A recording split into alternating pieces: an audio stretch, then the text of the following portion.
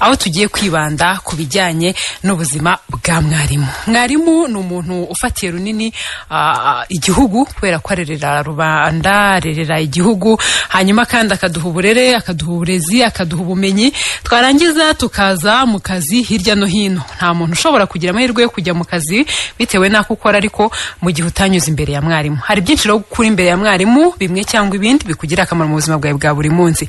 Ariko uwo muntu ugirira akamaro imbaga y'abantu abayeho ate uno munsi?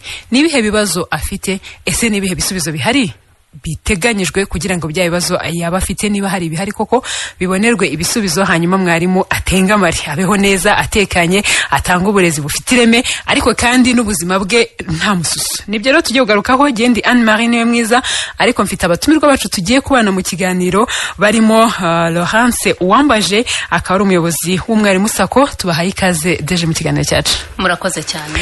Hanyuma kandi turi kumwe na Mugenzi N, akaba ari umuyobozi w'ishami rishinzwe abarimu mu kigo cy'igihugu cy'uburezi REB. Tubahaye ikaze namwe mu kiganiro cyacu. Murakoze cyane Anne-Marie. Twihuse nagira ngo duhere kuri Leon mubaze ibijyanye mu minsi yashize twakiriye REB hano, inkundura yari nini cyane ku bijyanye n'abarimu gushyirwa mu myanya, byari ibibazo. Uyu munsi abarimu barabonetse, amasomo aragenda neza? Murakoze cyane Anne-Marie. Ndagira ngo mbanze nshimire Kiti Radio ku butumire, nkuko mubivuze koko ntabwo ari ubwa mbere tuje muri studio zanyu, ariko nagira ngo mbanze ntangire nsuza abarimu bose batwumva, kuko nkuko mwari mutubajije tumaze iminsi dushaka umubare munini w'abarimu. Muri uyu mwaka ushize wenda navuga w'ingengo y'imari twagejeje ku barimu 28,000 barenga. Bivuze ko n'umubare munini w'abarimu twashatse kandi bitari bisanzwe. Ubu rero ntabwo twavuga ko urugendo rwo gushaka abarimu rwarangiye, turacyarukomeje kuko n'uyu mwaka arabo tuzashyira mu myanya.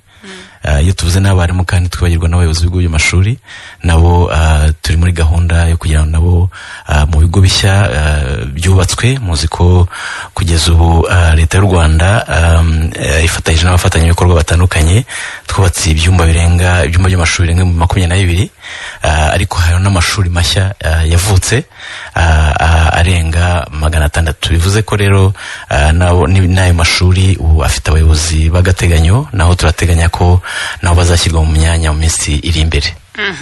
Arakoze cyane. Hanyuma rero ku bijyanye n'umusaruro utangwa, nuvuga ngo iyo abarimu babonetse ubundi bagomba kwigisha abana ibintu bikagenda neza. Uyu munsi nta bana baba birirwa bari aho ngaho, nta mwarimu bafite kubera wenda ko ataraboneka, cyangwa se aho abarimu bariho umusaruro umeze ute? Murakoze cyane. Ubundi nibyo koko iyo tumaze gushyira abarimu mu myanya, ntabwo turekeraho ngo tuvuge ko twabonye abarimu. Turanabakurikirana ndetse tukanabategurira amahugurwa atandukanye. Uyu munsi rero twavuga ko mu ntangiriro z'umwaka w'ingengo y'imari duteganya gahunda nini y'amahugurwa, ari amahugurwa yo mu rurimi rw'icyongereza, ari amahugurwa yo kwigisha, ni ukuvuga batarize wenda ibigendanye na methodology cyangwa pedagogy. Ubu hari igice cya mbere cy'abarimu twatangira ngo turebe mu by'ukuri mu bo twashyize mu myanya hari batari barize ibigendanye n'uburezi, twabafashije cyangwa se abo turimo gufasha kubaha ubwo buryo bwo kwigisha. Ubu rero twavuga ko nibura nta hantu twavuga ko hari abana badafite mwarimu bategereje ko umwarimu aza wenda bakamubura. Ntibivuze ko birumvikana wenda ko amasomo yose 100% bose abarimu babonetse. Hari bigaragara ko urugendo rwo gushyira abarimu mu mwanya bigikomeza, kuko nko muri uyu mwaka turateganya harimo n'abayobozi b'ibigo by'amashuri abarimu bagera ku 9,000 n'abayobozi b'ibigo by'amashuri. Bivuze ko rero n'ubundi tuba tugenda twongera umubare w'abarimu bitewe n'aho hagaragara icyuho gikomeye, ariko umwaka w'amashuri urimo gusoza kuri bamwe n'uwarangiye kuri ku bandi. Twavuga ko mu by'ukuri unibura amashuri afite abarimu, ahasigaye no gushyiramo ingufu kugira ngo ahasigaye naho ndetse n'abana, kuko muzi ko dubundi turigisha ariko abanyeshuri baratangira amashuri akongera akiyongera. Ntabwo uko dushaka umubare w'abarimu ni nako birumvikana n'umubare w'abanyeshuri ugenda wiyongera nubwo hari abasoza. Hanyuma rero uretse wenda kuba mugaragaza ibyo byose byagiye bikorwa, ni na byiza uyu munsi tukavuga ko ubuzima bwa mwarimu bumeze bute? Ni ikibazo cyiza kuko si mwebwe mu kibaje gusa n'abarimu barabitubaza. Njye navuga ko umwarimu uyu munsi abayeho mu buzima, navuga ko hari ababitugaragariza mu buzima babona ko bishimiye ko hari ikibirimo guhinduka. Ni umwarimu nanone uzi neza ko atekerezwaho n'igihugu. Icyo nacyo ni ikintu kigomba kumvikana, kuko politike y'igihugu uko yagaze uyu munsi nuko umwarimu yagera ku rwego bitewe n'impamyabumenyi afite, agera ku rwego aho tumuha umushahara nawo ugendanye koko n'ibihe. Byumvikana ko hari ibigenda bikorwa ariko urugendo ruracyari rurerure. Ibi byose ubuzima bwa mwarimu ntabwo turebera gusa wenda ku mushahara, hari n'ibindi byinshi bimukorerwa birumvikana. Hari n'ibyo wenda D.G Umwarimu SACCO aza kudufasha kumvikanisha, ariko turabizi neza ko hari ibyamushyiriweho kugira ngo bimufashe nka bank, kandi iyi koperative y'Umwarimu SACCO ibafasha cyane, barabitubwira muri témoignage baduha. Ndetse hari n'ibindi mu kwiteza imbere bagiye batugaragariza, ariko bivuze ko hari aho dushaka gushyira ingufu kurusha ahandi. Birumvikana kuko barimu dufite buri bari mu byiciro bitandukanye. Hari aba twita bafite A2 bigisha muri primaire, hari aba A1 aba A0 bigisha muri mu byiciro bya secondaire. Usanga rero wenda ku mwarimu mu A2 dushaka gushyiramo ingufu kugira ngo tugumye tumufashe mu kuzamuka. Ariko muri rusange ndagira ngo bamenyeshe ko nanone abarimu barabizi, hari nanone guverinoma y'u Rwanda yemeye ko buri mwaka abarimu bazajya bahabwa 10% babongera ku mushahara, ndetse muri uku kwezi akaba arimo gutangwa. Ejo narebaga muri rusange tukira aho ngaho muvuga ibijyanye n'10%, ubwo no kuvuga ngo ni 10%, nuvuga ngo uyu munsi niba nahembwaga ibihumbi wenda 50 n'urugero, bazama 10% hiyongereho 5 cyane, umwaka utaha kuri 55 hiyongereho 5 rwose. Murakoze cyane cyane ko no kuba secondaire noneho ubu ngubu kubageze abahembwa nyine ayisumbuyeho iryo 10% rigenda ryiyongera. Birumvikana niba ari 200 ubwo biraba, niba ari 150 biba 15. Hari abageze rero barenze muri ibyo kubera iryo 10% rigenda ryiyongera, kandi guverinoma y'u Rwanda yemeye ko zagiye ngo iryo mwaka ushize bararibonye cyangwa baribonye n'uyu mwaka ririmo gutangwa muri uku kwezi. Bazajya bayahabwa buri kwezi cyangwa ni ku mbumbe y'umwaka? Oya, ni buri mwaka, ni 10% buri mwaka, ntabwo ari buri kwezi. Okay. Vango umuntu atazicara akavuga ngo ko ntabonye 10% ku kwezi kwa 7 cyangwa kwa 6 nuko bibara kugeza umwaka urangiye. Ubwo no vanga umwaka w'ingengo y'imari niwo mugenderaho cyangwa n'umwaka w'amasomo?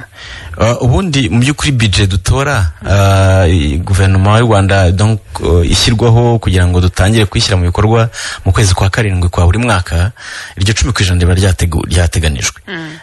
Ubundi birumvikana nyine ko iyo umwaka urangiye, muzi ko umwaka w'amashuri usigaye wahindaguritse kubera ibihe twagiye tunyuramo.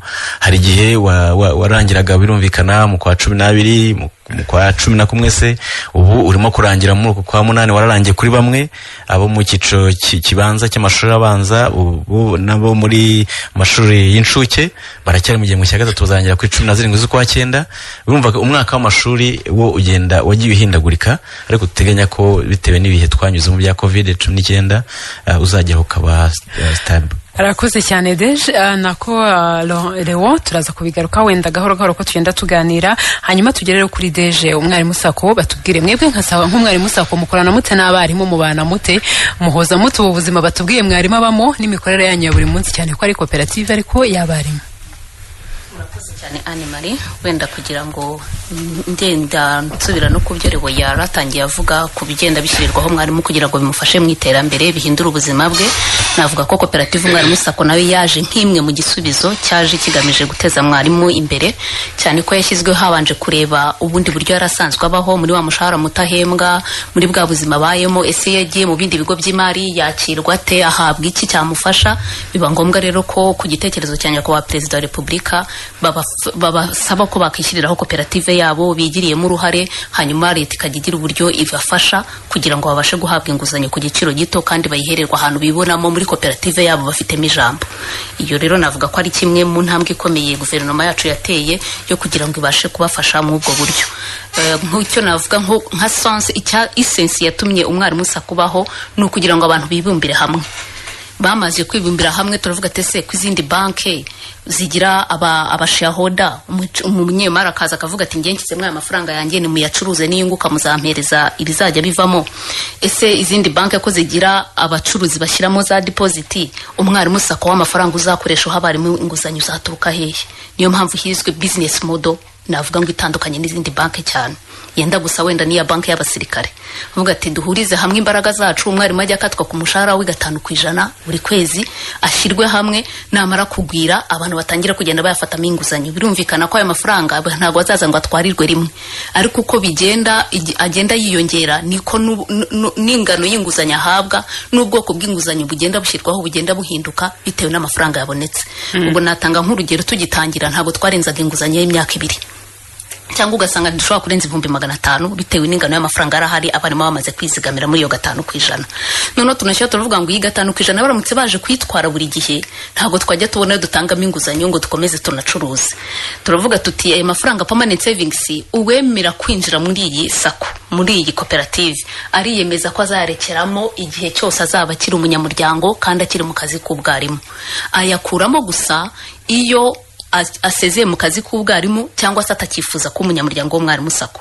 Icyo gihe nabwo arayasaba akayahabwa, ariko akavanwamo inguzanyo yaba yari afitemo zisigaye, akabona guhabwa asigaye. Hari n'igihe bihuriramo ntagire asigara. Uko rero banki yagiye ikura, nakubwiye ko twavuye ku myaka 2 y'inguzanyo tugenda tugira 3, tugenda tugira 5, tuva ku bwoko bw'inguzanyo bwa salary advance tujya kuri mortgage, tujya kuri project loan, ubu tugezaho dushobora gutanga inguzanyo y'imyaka 10 bitewe nuko aya mafaranga agenda kura tukabona ko none dutanze imyaka 10 tugategereza ko azagenda agaruka bidahungabanya uburyo n'abandi baza kuyasaba buri munsi bayabona. Aha, mwatangiye mufite igishoro kingana gute nka kapitali kabiri ko tubyita inganite, uyu munsi muhagaze mute? Kapitali navuga yashyizwe mu mwarimu SACCO ya mbere ni share capital, kwemererwa ko umunyamuryango wishyura ngaho umunyamuryango yishyuraga amafaranga 10,000 nayo atashoboraga gutangira rimwe kubera ubushobozi baga bafite. Twemeraga ko yatanga mu byiciro 5, aho buri genda gatanga 2 akagwira. Urumva ko SACCO gitangira agizwe n'abarimu bakeya ku buryo atigeze agera no kuri miliyari. Hanyuma ariko bashyiramo za depo nazo zirazamuka zigera nko muri miliyari 3. Ayo niyo mafaranga yatangiriweho. Uyu munsi yo turebye depo zabo bamaze kugira muri miliyari 45 na miliyoni 900 arengaho. Iyo tumaze kureba inguzanyo zatanzwe mbere aho twasanga tutashobora no kurenza miliyari 3 dutanga inguzanyo, uyu munsi dufite miliyari 76 z'inguzanyo ziri mu banyamuryango uyu munsi ziyenda zicurwa kwezi kukundi. Arakoze cyane, ibyo ni ibikorwa barimo kutubwira. Ariko se noneho yaba ibyo nawe yatubwiraga ati bijyanye nk'umuntu nyine ureberera abarimu umunsi ku wundi, hari ubuzima babayemo kandi rwose barishimira ko igihugu kibatekereza. D.G Umwarimu SACCO nawe ati hari ibikorwa kandi bikabagirira akamaro, hanyuma bikanabateza imbere n'ikimenyimenyi, ndetse amafaranga agenda yiyongera kandi nayabo, ushaka inguzanyo arayihabwa imyaka 10 imyaka ingahe, ni byiza. Hanyuma turebe ibi byose batubwira bimarira iki mwarimu. Iyo bimugezeho mwarimu we abyakira ati, abivugaho iki? Hari ibibazo byinshi mwabanje kumpa, nibyo ngiye kubanza guheraho, hanyuma noneho nibidukundira ariko turagerageza tuze no kwitaba na telefone. Ubwo ndaza gusaba abatumirwa bacu kwihangana, ikibazo ko kije bacyandike, turasoma nka 5 twongere gutyo, hanyuma noneho baze no kudufasha gusubiza ariko barasa ku ntego, tudaca ku ruhande, kugira ngo tugerageze kunyuza amaso mu bibazo byinshi byabajijwe. Uyu ati mwaramutse, ubwo nuvuga ngo nkimara kuvuga nijoro ko dufite ikiganiro no munsi, abantu batangiye kunyereza ibibazo kuva nijoro. Ntabwo nagiye kuryama ndimo nakira ibibazo kugeza na mu gitondo, ariko ntabwo ari bibi, ni byiza, bigaragaza ko abantu baba bakurikiye. Ati udufashe, wakoze kudutumirira abayobozi b'umwarimu SACCO ariko baze badusobanurira ibijyanye n'inyungu. Ubwo ngo iki kirareba D.G wa umwarimu SACCO, bavuga ko amafaranga na yabo nka koperative bashyizemo imigabane yabo ndetse baranayikatwa buri kwezi. Iyo bakeneye rero inyungu yayindi navuga ko ari nk'iyingoboka, baza kuyisaba na kwinguzanyo cyangwa se inkunga y'ingo mwabafasha hari ikibazo agize. Iyo baje kuyasaba mu bakata amafaranga menshi, muyishyira kuri 16%.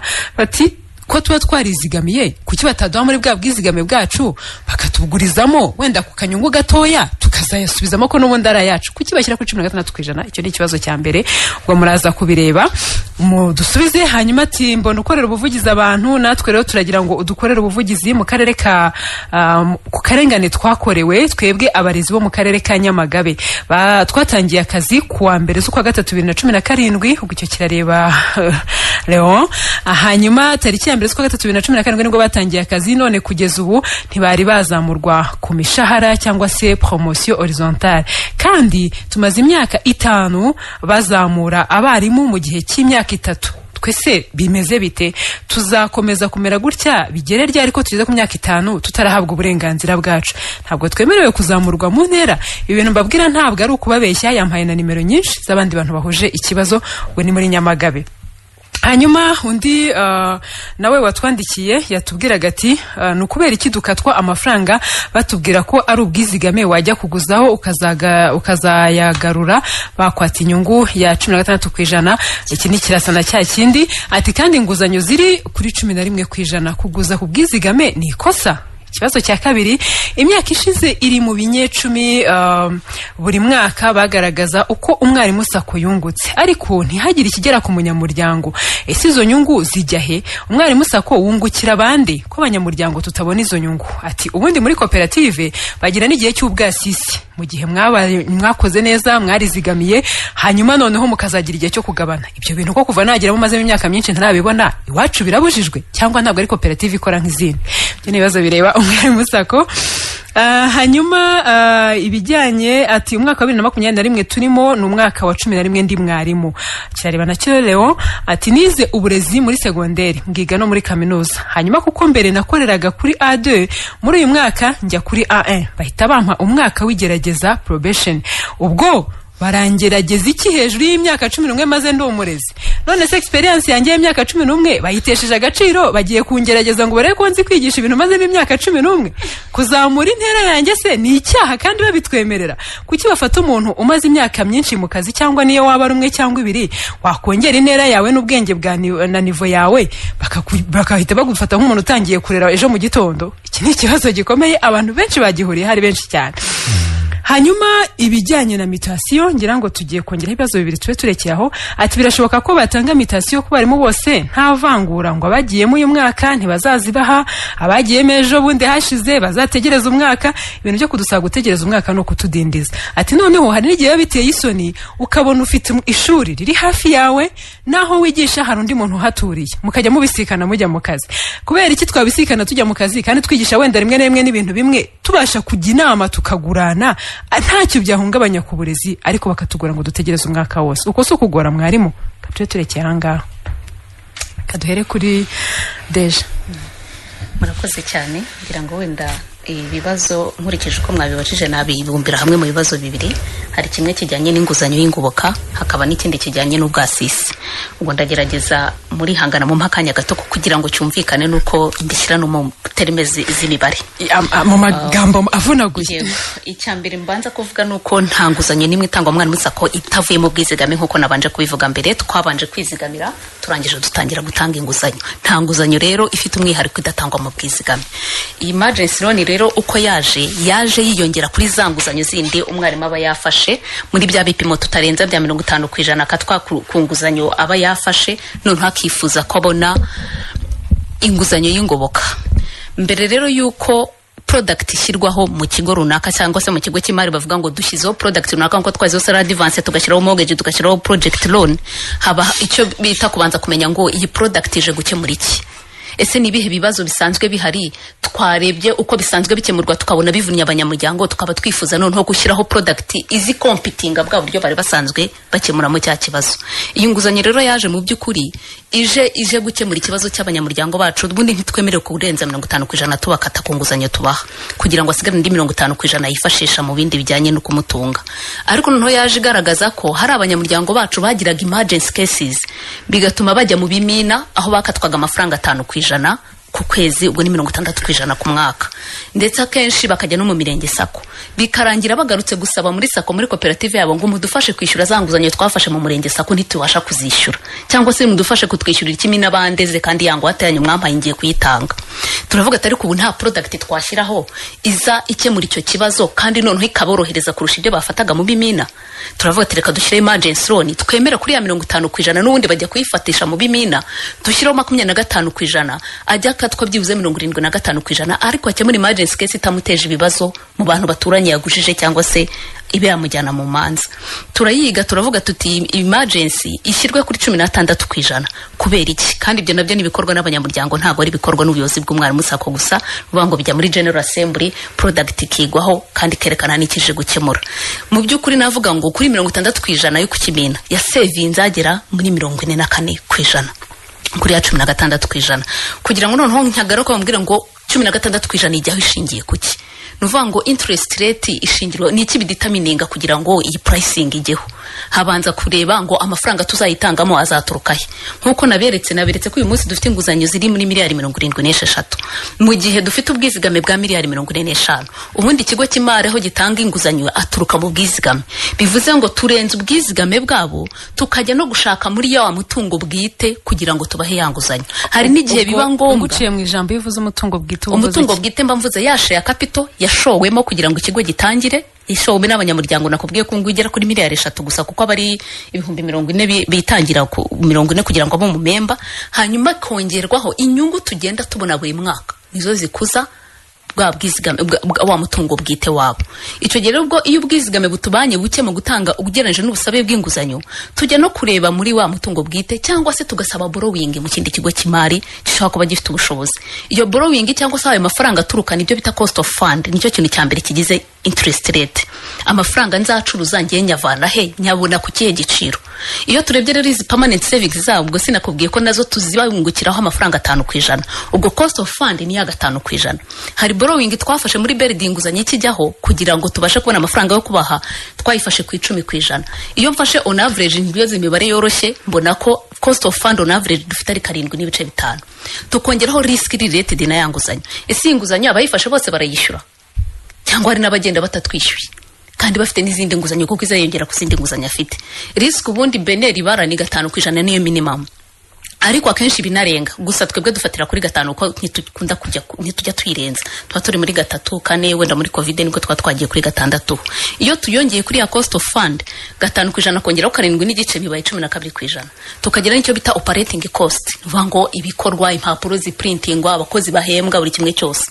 Twangiza tukongera icyo bita profit margin ariyo ya igaruka muri wa mutungo bwite. Ibyo byose nimaze kugeza kuri 12%, wenda operating cost sinahita nestima ngo ni kangahe, ariko urumva dufashe 16 tukakuramo 12 n'igice. Inyungu Umwarimu SACCO ifitemo igakuramo na operating cost ni yihe? Ni 4%. Muri ya 4% ndakuramo yo n'impemba abakozi impapuro nakoresheje n'icyo ndatuvuge ko 2% ariko kagaruka mu kigo. Ya risk ifite nk'ubu yo ndebye mu mibare dusanga izo twamaze gutanga zose, iyo turebye inguzanyo zikererwa ko ntizibura gukererwa, dusanga iriya emergency loan ifite 41% mu bukererwe. Bivuze ngo irakererwa cyane. Ikiro nkivugiye kugira ngo mwumve na product cycle. Hari n'igihe dushaka kureba twavuga ngo pricing ijyaho bitewe na features za product. Itanga mu minota 2 ugeze kuri SACCO, nta kindi bagusabuzana kopi iranga muntu, ubundi ugasaba gusa, nta kindi uraru uyibonye n'umunyisabye akakanya nakubwira ko igeze kuri konte yanjye. Bivuze ngo is very high risk. Nta n'ingwate yindi sabwa keretse irengeje ubwizigame nibwo tumusaba ko abanyamuryango bamwishingira, kandi bwa bwizigame nibwo bwatanzwemo na za zindi. Mu by'ukuri turayisaranganyije, gusa nuko tuvuga ngo yo niyizabanza kwishyurwa umunyamuryango natishyura. Uvuga ngo umunyamuryango wanyashobora gusaba inguzanyo wenda yo kubaka, ashobora gusaba avance sur salaire, agasaba niyo ngoboka, akaba afite inguzanyo 3 muri banki imwe. Yego. Kandi zose bwa bwizigame burishingira.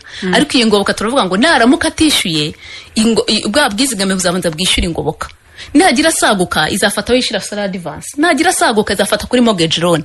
Mortgage loan ni tubona bitavamo tuzafata na yangwate yatanze ko mortgage loan yo bayitangira n'ingwate physique. Nuko nguko bibarwa. Ibyo rero nibyo bituma yanguzanyo ijya ku giciro kinini, ku buryo niyo turebye product cycle kuko produit iravuka ikanapfa. Uko tugenda tureba ko yunguka cyangwa se itubyara inyungu cyangwa se duhombera, niko tuvuga ngo reka tuyirifining cyangwa se produit reka tuyikura turabona izahombereza ikigo. nibyo ngibyo naho confusion iba mu kwibwira ko ari ubwizigame bwabo babaha ntabwo ari ubwizigame babaha ko baba barabutanze na kera ahubwo yishingiwe n'ubwizigame wenda tuvuga ngo ni kuri first rank nkuko tuvuga ngo we abarimo bo barashaka kuki mudakora muri bwa bwizigame ngo mubahereze muramutse mukoze ibyo bintu byagenda gute hanyuma se yandi yabonye yavuye hehe uyu munsi afite miliyoni 5 kandi ubwizigame bwe ni 500 arumva izindi miliyoni 400 zaravuye he ni babandi bose bagiye bishyiramo ariko bose ntibasaba inguzanyo ni nko kumukimina burya banke ni ikimina ariko kiri professional niko navuga uyu munsi twishyize hamwe njyewe na Leo tukavuga ngo tujye dutanga buri kwezi amafaranga 10,000 ukwezi gutaha yose 30 tuzayaherewe azakora icyo ashaka gukora nawe akomeza ashyiremo ubutatu uzayaha Anne ubutatu uzayaha Laurence nuko nguko banke ikora ariko noneho bikaba mu buryo buri formalize niko navuga burya ni nk'ikimina itangira nk'ikimina ariko bikaba mu buryo buri formalize icyo nicyo kirasobanutse hanyuma rero ibijyanye n'ubwasisi ko ari koperative mujya musabana mukavuga muti dore twungutse miliyari zimaze kubizi dufashe 5 tuzigabanyije abanyamuryango wacu mugende mwigurira inyama kwati tubibona abantu bavuga ngo twakoze ubwasisi ubu ngomba kurya akaboga twakoze ubwasisi ndagura agapikipiki ubwo nyine mwarimu we ari bwishyurira umwana ashobora kubaka akazu yari yarasubitse ibyo bijya bibaho icyo hano navuga ntabwo gitandukanye cyane na cya kindi maze kukubwira ya nyungu igaruka iyo tumaze kunguka tuyishyirahe icyambere mbanza kubakuramo impungenge kugira ngo ntaza kwibagirwa kukivuga ntibagomba kumva ko amafaranga bungukiye mu Mwarimu SACCO hari andi mifuka y'abandi bantajyamo oya aguma muri ya koperative yabo kandi ni nayo yongera kwifashishwa mu gukomeza kubakemurira ibibazo bafite iyo mvuze ngo uyu munsi dufite inguzanyo za miliyari 76 mu gihe ubwizigama ni miliyari 45 rwa rwunguko nakubwiye rujya mu mutungo bwite ahangaha rumaze kuba miliyari 55 nirwo ruvamo ya mafaranga aza kunganira andi ya depo yabaye makeya kugira ngo duhaze uburyo basaba zanguzanyo iyo rero umwaka urangiye turebera hamwe twavuga ngo twungutsa ngahe ubundi amategeko ya Central Bank ndetse n'amakoperative avaho kugira ngo koperative ya sustainable ntago muyora ibyo mwabonye byose ngo mubirye mugabane mwirangirize mugabanye mwafunga imiryango ahubwo igikorwa ni cyari 40% ya reserve obligatoire mugomba kubika andi asigaye mukadicidinga nk'abanyamuryango na koperative yacu aya 60% tuyagire gute mbere yo kudicidinga ngo reka tuyagabane turanza tukareba ese nta bintu byaba bitari kugenda mu kigo bitaragerwaho twakakwiye kuinvestinga aya mafaranga mbere yo kuyagabana nibwo rero twongera tukareba tukavuga ati se busabe bw'inguzanyo ko bukiri bwinshi bukiri hejuru cyane y'ibyo bizigamira kubwizigame bukiri hasi aya mafaranga nituyagabanya ko arabasoye arabagabanyije ubushobozi dufite bwo gutanga inguzanyo kandi n'ubundi munyamuryango ntacyo bimara ko nahoze mbara nkavuga ngo twungutse wenda miliyari 6 dukweho ya 40% ngabanyije n'uburanyamuryango 98 dufite mbona ku mwaka wese yabona 23 ariko bikaba bisoye hafi miliyari 3 zari uzatangwe inguzanyo ko andi bazaza kuzisaba kandi undi wayahawe ntago bizamubuza kuza gusaba yanguzanyo ngo nabaze ngo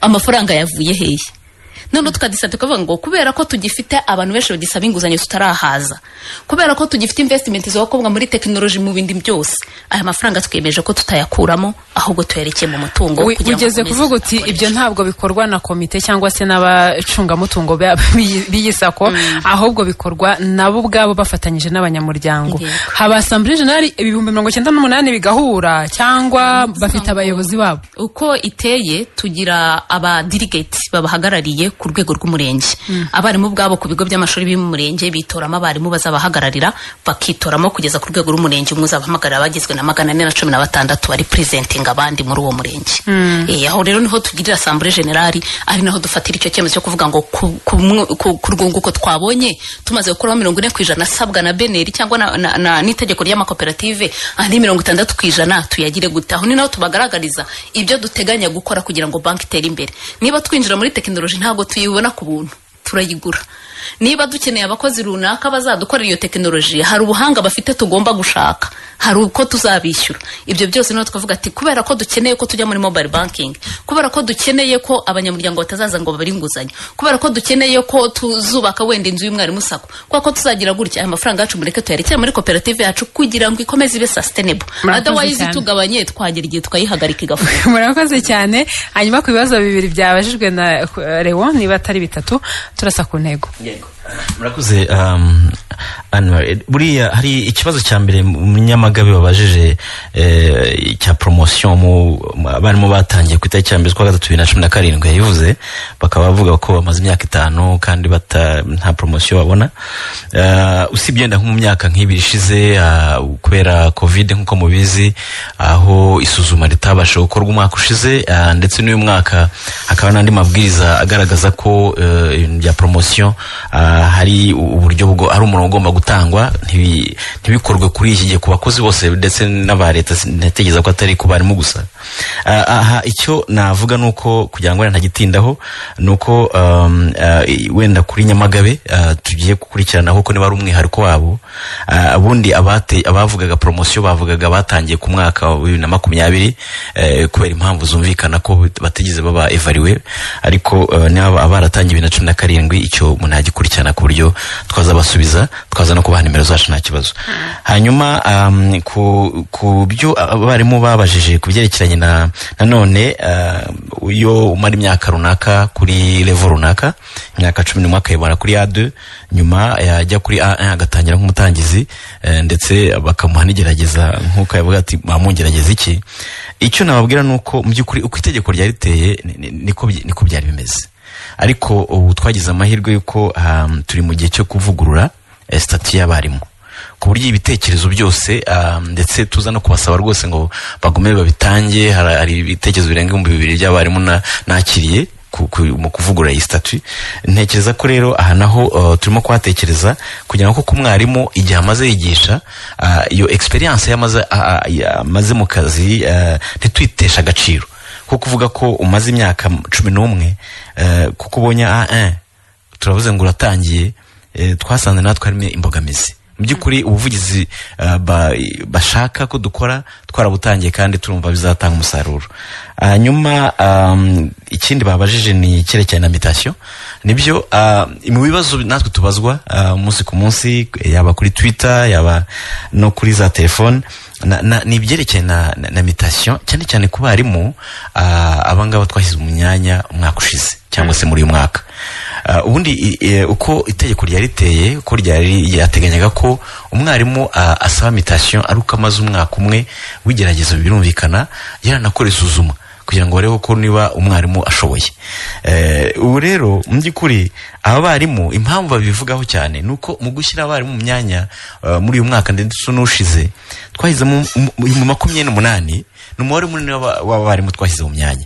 Bivuze ngo hari abarimu ko bagiye kurepeta turanabizi ukaba umwarimu arenga uturere tungahe kandi nabo twari basobanuraga ko ntabwo ari uko twabonye umwanya mu karere ke ngo tumujyane mu kandi.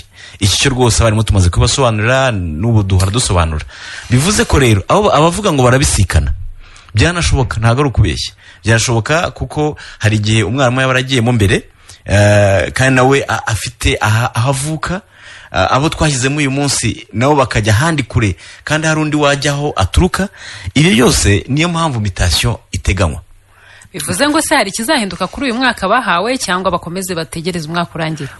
Kuba ubundi mutation izakorwa nkuko bisanga biteganyijwe mu itegeko dufite yuko abarimu bandikira uturere nyine bandika aho bakorera bakabaha icyo nakuta sukuve. Ibyo ngibyo uko bikorwa byo nta kibazo bisanzwe bizwe. Ikibazo bafite no kuvuga ngo kuki tugomba gutegereza uyu mwaka kandi ibyo bijyana ntibashobora kujya muri SACCO umwarimu SACCO ngo bababwire bati muduhe nibura avance salaire wapi nta baruwa ya burundu uwo muntu aba afite nuvuga ngo ahubwo sinzi n'uburyo bishyurwa bijyanye no kwivuza. Mu yandi magambo uwo muntu aba ari aho akora ariko akiri mu igeragezwa. Bivuze ngo hari ibyo bimudindizaho uretse kuba akora izo ngendo zijya kure agatakaza umwanya agatakaza amafaranga umunaniro ntabashe n'ibyo byose bazabigumamo umwaka ubanza urangire cyangwa nk'ibyo mwavuze muri muvugura nabyo muzabitekerezaho. Anne wenda icyo twabwira abarimu no kuvuga ngo nabo iyo bagiye muri umwuga w'uburezi baba bizi ko bagomba gukora umwaka w'igerageza. Impamvu bashyiraho umwaka w'amashuri buriya ntago wagerageza umwana mu mezi 3 kandi umwaka w'amashuri nyine ugomba kurangira akaivare w'abana akagira gute. Mu by'ukuri ibyo wenda n'ubuvugizi n'ubundi tugomba gukomeza gukora kugira ngo turebe ese koko umwarimu utarangiza umwaka wa mbere w'igerageza nawe arahabwa ibaruwa ya burundu, kuko ibaruwa ya burundu niyo ya mbere tugenderaho no kugira ngo umwarimu SACCO nko yabivugaga babone n'ibyo byose. Ntabwo we bamuha ibaruwa ya burundu nyine atarangiza uwo mwaka, ahubwo mutation icyo bifuza benshi aba batari ko mwarebye wenda ko hari kaziri navuga ko ka special ku buryo niba umubyeyi yarataye urugo, umugabo umugore byarabaye uburyo batari hamwe kandi wenda byasenya urugo, ese niba hari umuntu ufite umurwayi runaka, ibyo nibyo bitari biteganyijwe muri statut twifuza ko ahubwo twazagerageza gushyiramo kugira ngo abafite ibibazo byihariye wenda ko mutation ishobora kuba yashoboka, kuko ari umuntu ushobora kubwira ikibazo ukabona kirakomeye ukabona ko wagombye kumufasha. Ariko itegeko ntago uyu munsi dufite ibyo rwose duteganya ko ari umwaka ubanza ukarangira. Ariko bari mucyo twabizeza nuko ubwo buvugizi baba bashaka ko dukora nibyo tuhoramo umunsi ku munsi. Arakoze cyane. Hanyuma rero uyu nawe ati ko batangaje tariki 17 z'ukwa karindwi 2021 batangaje ibyiciro bitandukanye by'imishahara, aho bavugaga ko nibura umwarimu mushya w'amashuri abanza azajya atangira ku 57. Bavugaga ko bizatangira gukorwa mu kwezi kwa karindwi. None ntabwo birubahirizwa. Mutubarize uko bimeze. Ngira ngo icyo cyo kirabareba. Reka tujye tubaza kimwe mu itemo rasa ku ntego. Kirahari nibyo ni ibihuha bimeze bite? Nge ntekereza ko uko itegeko rimeze n'ubundi n'ibyateganyijwe ariko bigomba gutangwa. Ntekereza ko wenda D.G Umwarimu SACCO sinzi niba ayo batangiriraho uyu munsi ku mu A2 byabushize byari mu 52 niba mbyibuka neza. Wenda icyo ntamenya neza ni iyo rate bavuze ngo bajya gutangira kuri 57 ngo guhera mu kwa karindwi. Ibyo wenda nibyo abantu bareba mu mibare, ariko ntekereza ko ibiteganywa n'itegeko bagomba kwibona uko byagenda kose. Hanyuma harabavuze ko badahembwa imishahara ingana kandi bafite urwego rumwe rw'amasomo. Gasanga umwe arahembwa, hari nk'uwanyoherereje aga screenshot ke bati gihe ubundi ngomba guhembwa 58, atari ko rimwe mba nahembwa 42, ubundi 39, ubundi 50 gutyo. Bango abagomba guhembwa 58, menya nayo nibeshye. 42, 36, 51, ati aya mafaranga ahindagurika mutubarize umwarimu SACCO ngo bigenda gute, ngo hari ukuntu mujya mukata no ku mishahara y'abantu bamenye ibyabaye kandi banamenye aho yagiye. Murakoze cyane. Iki kibazo nk'uko babivuga, hari imishahara bayitegura iturutse mu karere, batanga wa mushahara, ariko hari n'ibyo, hari deductions zikorerwa ku karere. Twebwe tukaza kubona umushahara wavuye ku karere waciye muri beneri ukagera mu mwarimu SACCO. Iyo ugeze mu mwarimu SACCO hari bikatwaho mu mwarimu SACCO, harimo n'inguzanyo yafashe. Ubu rero mw'iyi minsi wenda navuga ko ikibazo gikomeye gihari gituma bihindagurika. Hari akaroni twashyize kuri telefone biha buri munota, twakabakatagatanya vuga ngo ntibakazi, ariko ibibazo ngenda nakira buri munsi nuko tugenda tukabacekingira kuri konte zabo, turabasobanura kandi bakanyurwa bagasanga nibyo bagiye bifatira.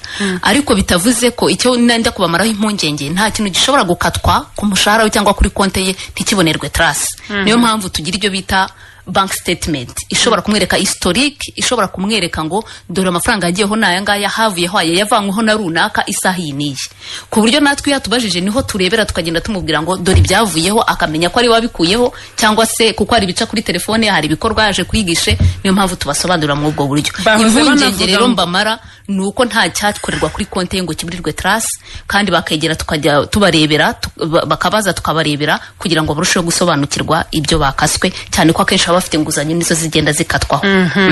Hari rero nabavuze bati kubera iki dusanga tubona ubutumwa bugufi butwereka ibi amafaranga uko bigenze, kuki batadushyiriramo na detail, wenda ngo bavuge bati konte yawe niba umuntu agukase wenda ako karoni ko kuri telefone wishyuye abibone muri message byagenze gutya, ngo bisaba ko bahora bajya kuri muri systeme buri kanya kujya gucekinga, kandi nguko bajyamo niko hari utuntu tubavaho. No kuvuga ngo hari icyo bita mini statement, ngo system uko bikoze nayo ntago yatanga byose. Niba ari ikintu kireberwa kuri telefone ntago yazana historique y'umuntu kuva yaba mu mwarimu SACCO, ikorwa ku buryo nayo itaremererwa kugira ngo ibashe gutanga amakuru y'ingenzi. Niyo mpamvu dushyiramo icyo bita mini statement. Iyo agiye kuri mini statement ishobora kumwereka byibuze transaction zakozwe mu minsi 2 cyangwa se nka transaction enye za nyuma ikazimwereka. Iyo akeneye rero the full statement nibwo ajya kuri branch agasaba ko amuprintingira kugira itariki yose ashakira bakamuprintingira akabibona. Hanyuma rero tusubire kwa Leo ati ku bantu batangiye akazi tariki ya mbere z'ukwa 12 2020 baduhembye amezi 3 ya mbere baduhemba 52 n'amafaranga 423. Nyuma yayo bagiye baduhemba 37 wa menshi ni 45. Ko nta nguzanyo yabo dufite tukaba tutazi icyo amafaranga aba yakoze andajyaye cyangwa turagaruka kuri Deje. Umuntu rwose mubwire ahita anyohereza message mu gitondo arabona igisubizo kandi aranyurwa. Ko byose bifite baraza kuduha nimero umuntu ufite ibibazo bitari buze gusubizwa mu kiganiro. Deki ishu ntekereza nuko hari roni bafatira kuri telefone akenshi bajya bavuga ko batazibuka twabibereka bakabona ko ari bazifata. Turamusobanurira rwose tumwereke ibyavuye kuri konte. Nta kibazo rwose. Hanyuma hari abantu bafite ikirarane cyo mu kwezi kwa 12. Bagiye mu kazi mu kwezi kwa 12 mwaka wa 2020. Ukwezi kwa 12 ntibaguhembwe, hari nabambwiye ko batahembwe ukwezi kwa mbere, ariko andi mezi ya nyuma barayahembwa. Ibyo birarane bizagenda gute? Aha, murakoze Anne-Marie. Icyo kibazo cy'ibirarane koko ni ikibazo abarimu bakunda kubaza, ariko hari ikibazo nanjye mpita mbabaza. Ni iletre cyangwa se ibaruwa ibashyira mu kazi niyo kuva ryari. Hari ibyo twaganiriye n'uturere usanga ko hari igihe umwarimu twamwoherezaga kugira ngo ajye gutangira akazi, tukamwohereza mu kwa 12, ariko wenda leta bakayimuha ku itariki ya mbere z'ukwa mbere wenda kubera ko ari byo yagomba kuzuza.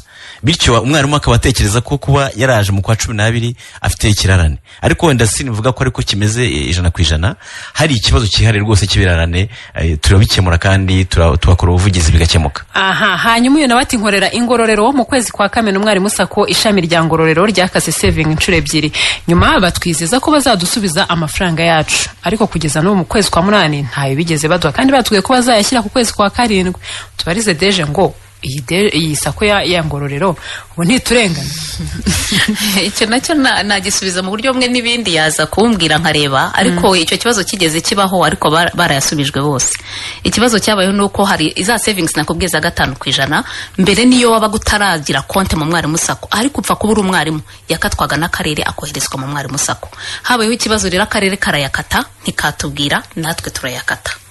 Nuvuga ngo abafite konte mu Mwarimu SACCO akatirwa Mwarimu SACCO, ariko abarimu badafite konte mu Mwarimu SACCO kuko bakomeza gushyigikira koperative yabashyiramo za savings ya 5% akatirwa ku karere akoherezwa mu Mwarimu SACCO. Murashaka ko umunyamuryango adafitemo konte cyane.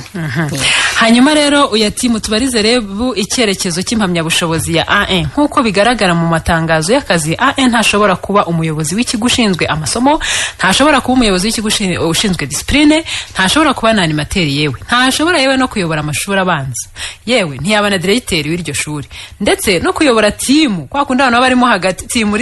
Ibyo bintu ntabyemerewe mu ikosora ry'ibizamini bya leta, nabwo nuko bigenda. Niko ye kugira AN icyaha, kugira AN si icyaha, ariko no kongera ubushobozi nabyo turabiteganya. Ubu hari abarimu bagera kuri 293 twahaye bourse, ari abafite A2 kugira ngo bagire A0 cyangwa aba A1 nabo bagire A0. Bivuze ko rero ntago rwose ari icyaha n'impamyabumenyi yemewe, ahubwo icyo twifuza nuko nyine abarimu bajya n'ubushobozi burenze bwisumbuyeho. Bityo niba umuyobozi w'ikigo cy'amashuri uyu munsi twifuza yagombye kuba afite A0 muri urwo rugendo kugira ngo bongere ubumenyi n'ubushobozi, nawe rwose ashakisha impamyabumenyi ya A0 azagire kuri uwo mwanya. Hari abarimu bagiye batwandikira, hari uwo mu karere ka Nyarugenge, hari uwo mu karere ka Rulindo, hari uwo mu karere ka Nyagatare. Mfite ubusabe bwa benshi, abandi ntabwo nibuka neza uturere twari kutwo tunda twibuka, bavuga ko badatangirwa ibijyanye na rama cyangwa se RSSB, kandi barayakata amafaranga, barayabakata buri kwezi, yajya kwivuza bati ntabwo wazigamiwe. Ibyo bintu by'abantu wenda ngo nvuza aho ngaho, ariko mushobora no kureba n'ahandi hari icyo kibazo. Bizakemuka bite ko bamaze igihe banyandikira, nkavuga nti mubabaze, mubandikire, mubaha amabaruwa babibutse, bakaguha ama-email baboherereje, tugiye kubikemura, abayicara babo ngo bigezeho batakinabitaba. Murakoze Anne-Marie. Ntekereza ko buriya radio ni umuvugizi mwiza, kandi icyo twemera nuko nk'ayo makuru mugiye muyadusangiza mufatanye, twakurikirana ibyo bibazo rwose. Hari ibibazo byinshi tumenya kuko hari ibinyuze ku itangazamakuru cyangwa kuri Twitter, kandi wowe twabaza mu turi ugasanga niko bimeze.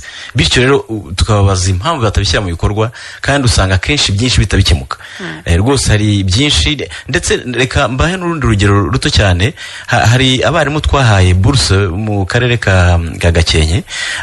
Ubundi iyo twabaha bourse bivuze ko agomya agahembwa ndetse akabona na living allowance, donc ya mafaranga ahabwa umuntu ufite bourse ari kuri university. Hari akarere kahise gakupa rero imishahara yabo, ntabwo ari kamwe. Twese tubikurikirana, yego twese tubikurikirana, ndetse nekeza nko muri karere gakenye ko bo muri uku kwezi barangije no kubakorera contrat basinyanye n'abo barimu ku buryo ayo mafaranga bazayabaha, ndetse ubwo n'ibirarane batabahaye nibyo bizabarwa kuko ntabwo byari byemewe ko bakahagarika umushahara wabo. Hari ibibazo rero nk'ibyo batugezaho tugadukurikirana akarere kandi bigakemuka. Ngo rero isoko mwabashyiriyeho rya mwarimu rirabahenda, ngo ugasanga wafashe inzira urategura agiye, wagerayo ugasanga amafaranga wategesha ahubwo agiye kwiyongera ku giciro cyo muri quartier kuri butike. Kubera iki mwabashyiriyeho isoko rigeneye kuborohereza ariko rikaba ribahenda? Aha, icyo ni ikibazo cyiza cyane hano Marie. Buriya mfite amahirwe ko ndi kumwe na D.G Umwarimu SACCO, urugendo shuri duheretse gukora. Icyambere tugomba kumvikanisha nuko rira soko ntabwo ari soko twavuga ko leta y'u Rwanda bashyiriyeho. Neza ko banabisobanuye ko ari rwiyemezamirimo umushoramari washyizeho isoko, twagiye no kumusura ngo turebe mu by'ukuri uburyo akoresha, ariko twongera kubwira abarimu ko rwose isoko bo batekereza natwe turimo kuritekereza, kandi hari byinshi turimo gutekereza mu buryo umwarimu aho yaba ari hose yazagira ubushobozi bwo guhaha ku giciro cyiza. Naho ririya bavuga ni ry'umushoramari, nawe twagiye tugira inama mu buryo wenda agenda avugurura, ariko kugeza uyu munsi isoko leta y'u Rwanda yemeye kugira ngo abarimu bazajye bahera mu ntiratangira. Hari umuntu usubabwiye tutubarize, ese haba hari ibirarane leta ibereyemo abarimu cyangwa ibintu byose bimeze neza? Ibirarane nabyo animal uriya D.G Umwarimu SACCO ashaka kuba atanabizi uko wabona amafaranga ageze kuri konti z'aba, ariko ku birarane ntabwo navuga ko nta birarane bihari. Hari n'igihe usanga hari umwarimu kubera amadosiye atajya yuzuza, ugasanga hari abarimu bangahe mu karere bakirekara mu birarane. Uyu munsi arabahamagara bati ntibaraduye mu mafaranga yacu. Mu by'ukuri ntago navuga imibare uyu munsi, ariko ikintu cyitwa ibirarane ni ikintu twahagurukiye dufatanyije n'inzego za Minicofin, Mifotra, kugira ngo rwose ntagire umwarimu uvuga ngo aracyafite ikirarane. Buri ubwo mwabihagurukiye muzi nuko bingana angana te? Ibirarane bihariho byose ubu ngubu ntabwo nakubwira imibare nonaha. Ndashaka kuvuga ko hari abarimu bagiye bitugaragariza kugira ngo bavuge bati ngewe hari ukwezi batampaye, ariko ukurikiranye n'uri n'akarere usanga ikibazo y'amafaranga atayabonye hari impamvu yumvikana bitewe n'aya maretere abashyira mu kazi, hari ikindi, ariko iyo bigaragara ko bafite ibisobanuro barabitanga. Abarimu mu gihe cy'imyaka 3 twese bimeze bite? Tuzakomeza kumera gutya bigere ryari ko tugeze ku myaka 5 tutarahabwa uburenganzira bwacu? Ntabwo twemerewe kuzamurwa mu ntera. Ibintu mbabwira ntabwo ari ukubabeshya, yampaye na nimero nyinshi z'abandi bantu bahuje ikibazo, we ni muri Nyamagabe.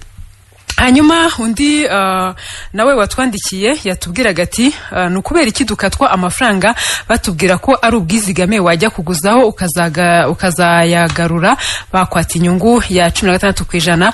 Iki ni kirasana cya kindi ati kandi inguzanyo ziri kuri 11%. Kuguza ku bwizigame ni ikosa. Ikibazo cya kabiri, imyaka ishize iri mu binyecumi buri mwaka bagaragaza uko umwarimu SACCO yungutse, ariko ntihagire ikigera ku munyamuryango.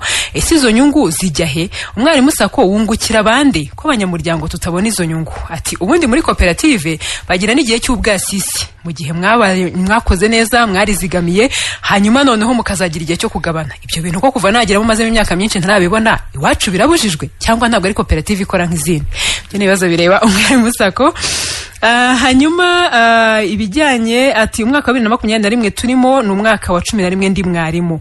Cyareba na cyo Leo ati nize uburezi muri segonderi, mbwiga no muri kaminuza. Hanyuma kuko mbere nakoreraga kuri A2, muri uyu mwaka njya kuri A1, bahita bampa umwaka w'igerageza probation. Ubwo barangerageza iki hejuru y'imyaka 11 maze ndi umurezi? None se experience yanjye y'imyaka 11 bayitesheje agaciro, bagiye kungerageza ngo bare ko nzi kwigisha ibintu maze n'imyaka 11? Kuzamura intera yanjye se ni icyaha kandi babitwemerera? Kuki bafata umuntu umaze imyaka myinshi mu kazi, cyangwa niyo waba rumwe cyangwa ibiri, wakongera intera yawe n'ubwenge bwa na niveau yawe bakahita bagufata nk'umuntu utangiye kurera ejo mu gitondo? Iki ni ikibazo gikomeye, abantu benshi bagihuriye, hari benshi cyane. hanyuma ibijyanye na mutation ngira ngo tugiye kongera ibibazo bibiri tube turekeye aho. Ati birashoboka ko batanga mutation ku barimu bose nta vangura ngo abagiye mu uyu mwaka ntibazazibaha, abagiye mejo bundi hashize bazategereza umwaka. Ibintu byo kudusaba gutegereza umwaka no kutudindiza. Ati noneho hari n'igihe biteye isoni ukabona ufite ishuri riri hafi yawe naho wigisha hari undi muntu uhaturiye, mukajya mubisikana mujya mu kazi. Kubera iki twabisikana tujya mu kazi kandi twigisha wenda rimwe na rimwe n'ibintu bimwe tubasha kujya inama tukagurana ntacyo byahungabanya ku burezi, ariko bakatugora ngo dutegereze umwaka wose. Uko so kugora mwarimu katwe turekeye ahangaha. Kaduhere kuri Deje. Murakoze cyane ngira ngo wenda ibibazo nkurikije uko mwabibajije nabibumbira hamwe mu bibazo bibiri. Hari kimwe kijyanye n'inguzanyo y'ingoboka, hakaba n'ikindi kijyanye n'ubwasisi. Ubwo ndagerageza muri hangana mu mpakanya gato kugira ngo cyumvikane nuko ndishyira no mu terme z'imibare mu magambo avunaguye. Icyambere mbanza kuvuga nuko nta nguzanyo nimwe itangwa Mwarimu SACCO itavuye mu bwizigame nkuko nabanje kubivuga mbere. Twabanje kwizigamira turangije dutangira gutanga inguzanyo. Nta nguzanyo rero ifite umwihariko idatangwa mu bwizigame.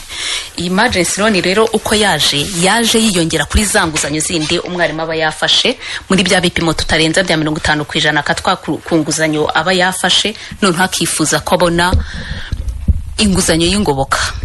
Mbere rero yuko product ishyirwaho mu kigo runaka cyangwa se mu kigo cy'imari bavuga ngo dushyizeho product runaka ngo twaziho salary advance tugashyiraho mortgage tugashyiraho project loan, haba icyo bita kubanza kumenya ngo iyi product ije gukemura iki. Ese ni bihe bibazo bisanzwe bihari twarebye uko bisanzwe bikemurwa tukabona bivunya abanyamuryango tukaba twifuza noneho gushyiraho product izi competing bwa buryo bari basanzwe bakemura mu cya kibazo. Iyi nguzanyo rero yaje mu by'ukuri ije gukemura ikibazo cy'abanyamuryango bacu. Ubundi ntitwemerewe kurenza 50% tubakata ku nguzanyo tubaha kugira ngo asigare indi 50% yifashisha mu bindi bijyanye no kumutunga. Ariko noneho yaje igaragaza ko hari abanyamuryango bacu bagiraga emergency cases bigatuma bajya mu bimina aho bakatwaga amafaranga 5% ku kwezi, ubwo ni 60% ku mwaka, ndetse akenshi bakajya no mu mirenge SACCO bikarangira bagarutse gusaba muri SACCO muri koperative yabo ngo mudufashe kwishyura za nguzanyo twafashe mu murenge SACCO ntitubasha kuzishyura, cyangwa se mudufashe kutwishyurira ikimi n'abandeze kandi yango hatanye mwampaye ngiye kuyitanga. Turavuga atari ku nta product twashyiraho iza ikemura icyo kibazo kandi noneho ikaborohereza kurusha ibyo bafataga mu bimina. Turavuga ati reka dushyire emergency loan twemera kuri ya 50% n'ubundi bajya kuyifatisha mu bimina, dushyiraho 25% ajya katwa byibuze 75% ariko akemura emergency case itamuteje ibibazo mu bantu baturanye yagujije cyangwa se ibe yamujyana mu manza. Turayiga turavuga tuti emergency ishyirwe kuri 16% kubera iki, kandi ibyo nabyo nibikorwa n'abanyamuryango ntago ari bikorwa n'ubuyobozi bw'Umwarimu SACCO gusa, rubango bijya muri General Assembly product ikigwaho kandi kerekana n'ikije gukemura. Mu by'ukuri navuga ngo kuri 60% yo kukimina ya savings agera muri 44% kuri ya 16% kugira ngo noneho nkagaruka bambwira ngo 16% ijyaho ishingiye kuki. Nuvuga ngo interest rate ishingirwa ni iki bidetamininga kugira ngo iyi pricing ijyeho. Habanza kureba ngo amafaranga tuzayitangamo azaturuka he. Nkuko naberetse ko uyu munsi dufite inguzanyo ziri muri miliyari 76 mu gihe dufite ubwizigame bwa miliyari 45.